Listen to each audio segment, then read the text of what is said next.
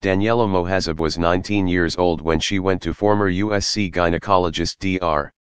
George Tyndall for an STD test in April 2016. Without a glove, he put 2 fingers in me and felt around. He said, "I think we better use some lube," she said during a Tuesday press conference. He also told her Filipino women are good in bed. USC is a great school, but this should not have happened, Mohazab said. At the time, she had no idea that at least 8 complaints had been made against Tyndall between 2000 and 2014, with one woman saying he made her feel uncomfortable and another insisting he gave me the ski vise.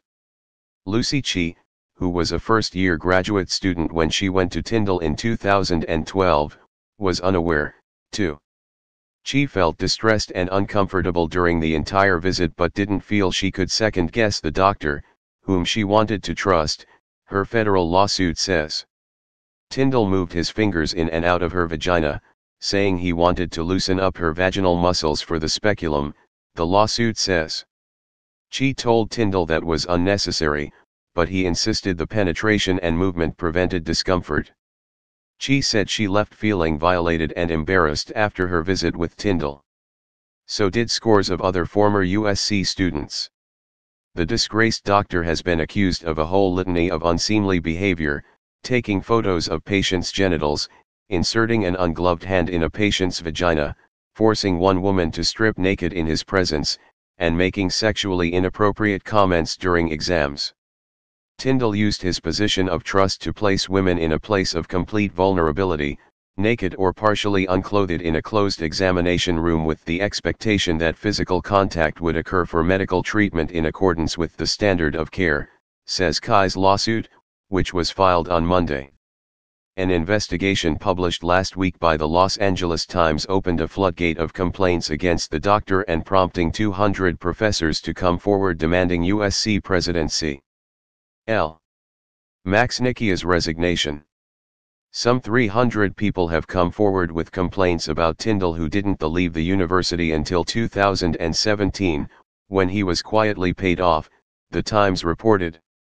The university has started sharing some of the names of patients with the Los Angeles Police Department as it begins a criminal investigation, according to the newspaper. Capt. Billy Hayes, who oversees the robbery-homicide division that handles sex crimes, said detectives would triage the investigations in a way similar to how it handled multiple allegations against Hollywood figures such as Harvey Weinstein. Tyndall, 71, is also under investigation from the Medical Board of California, but the scope of the inquiry is unclear. The scandal has roiled the esteemed university, as more women continue coming forward and calls for Nickia's ouster grow louder. As of early Wednesday afternoon, more than 3,000 people had signed a Change.org petition demanding his resignation. We, the undersigned faculty, write to express our outrage and disappointment over the mounting evidence of President Nickia's failure to protect our students, our staff, and our colleagues from repeated and pervasive sexual harassment and misconduct, professors wrote in their letter to the university's Board of Trustees. Tyndall has told the Times that he did nothing wrong, and never had any sexual urges toward patients. School officials have also insisted that senior leadership wasn't aware of the complaints against the doctor until 2017, when they were informed about the findings of an internal 2016 investigation into Tyndall. USC didn't report the gynecologist to the California Medical Board until earlier this year, after he sent a letter to the school seeking reinstatement. It is true that our system failed, but it is important that you know that this claim of a cover-up is patently false, USC Provost Michael Quick said in a letter Tuesday. We would never knowingly put students in harm's way. So far, at least 7 women have filed lawsuits against the university and Tyndall, including 4 who are being represented by attorney John Manley, who helped victims of Dr. Larry Nassar secure a $500 million settlement from Michigan State University earlier this month. For most women, the first time they go see a gynecologist is in college, Manley told the Daily Trojan. And a lot of them go because they need care or because they want to be sexually active to get better contraceptives.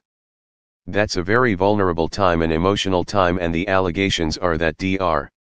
Tyndall took advantage of this, which is disgusting, if true.